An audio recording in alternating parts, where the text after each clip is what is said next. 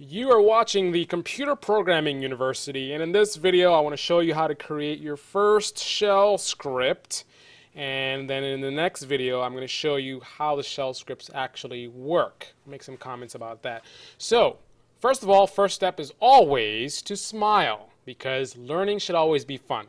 So let's get right into it. So I'm just going to go ahead and start up my preferred editor, Vim, and I'm going to create a script called My First Script.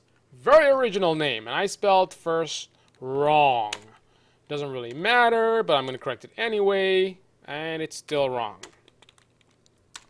I was just wanted to make sure you guys were paying attention. Anyway, so Vim, my first script, and here we can see I actually already created a script here, #bang/bin/ksh. This is identifying where the interpreter is located, so the shell knows which interpreter to use to interpret my script. And this script just simply says echo hello. So what does that mean? What happens when I try to run this? So if we actually get out of here and we did ksh my first script, we get hello. Hello, how are you doing? Anyway, so that's all it does. Very, very simple script. We can actually go to another level and have it do something else, perhaps. Maybe we want to also know the date. I'm going to hit insert, go to the end of this line, hit enter, and I can type in date, right? And I could also do %d to get the date in a certain format that I want. Let's go get out of here and examine the results. Look at that. Hello and the date. Nice. Now we could also do something like perhaps we want to say hello, I for insert, today's date is, and I can say $, parentheses, a little bit more of an advanced thing here. I'm showing you a little bit of some secrets here, and we're lazy, so we're just going to copy this, and we're going to come up here, and we're going to paste it right into the parentheses there, and then we're gonna see what happens when the script runs.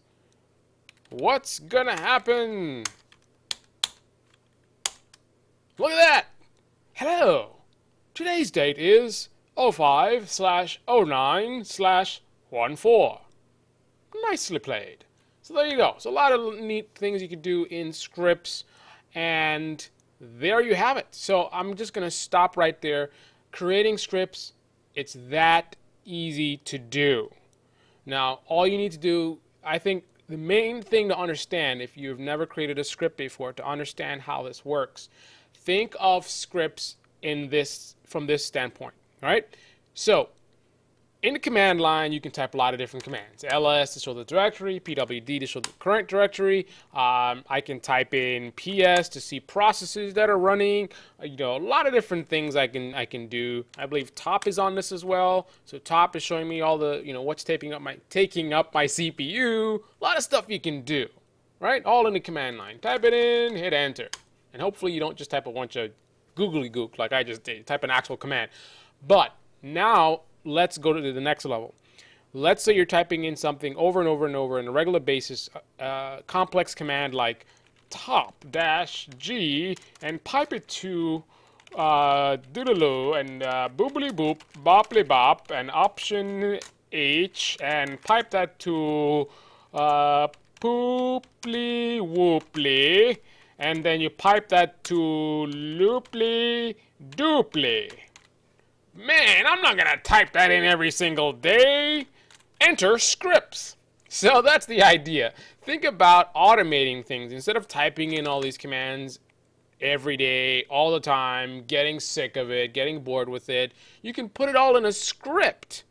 So you just type it in one time and then you run the script and it's gonna automatically do these things. So again, think about taking the commands from the command line and putting them into a file where you can just run them automatically. An analogy is to think about your phone. In your phone, you have numbers that you can store. you don't want to type in all the numbers or dial the numbers every time. 1-310-569 blah blah blah. No, press and hold 1, or however you access your address book or whatever it is.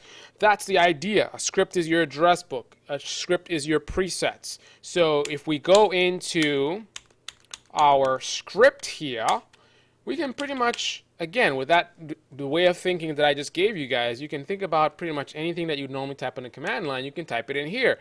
ls, show me what's in this, show me what's here. Show me where I am. Tell me what date it is. Tell me what processes are running. And then when you do that, I want you to filter from that. Actually, don't just grab all the processes and then filter from that certain things, like anything that has the letter A in it, A, lowercase or uppercase A, show me that. All right, and then when you're done, say, I'm done.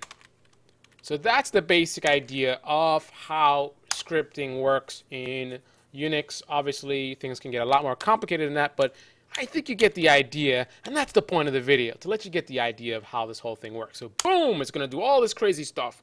It did an ls, and it did a pwd, and it did a date, and it did a ps, and I'm done. And are you done?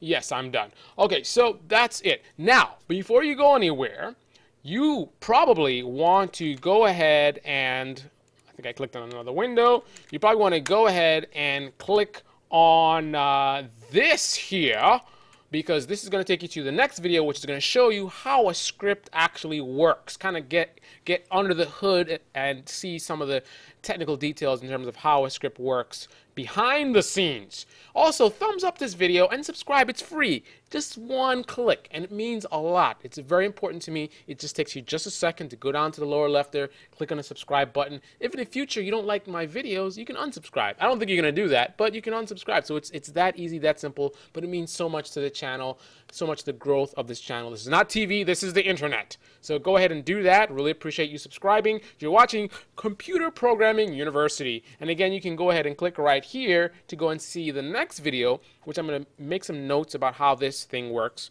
under this, behind the scenes, under the scenes, behind the scenes, under the scenes, whatever works for you. Always smile. Learning should be fun.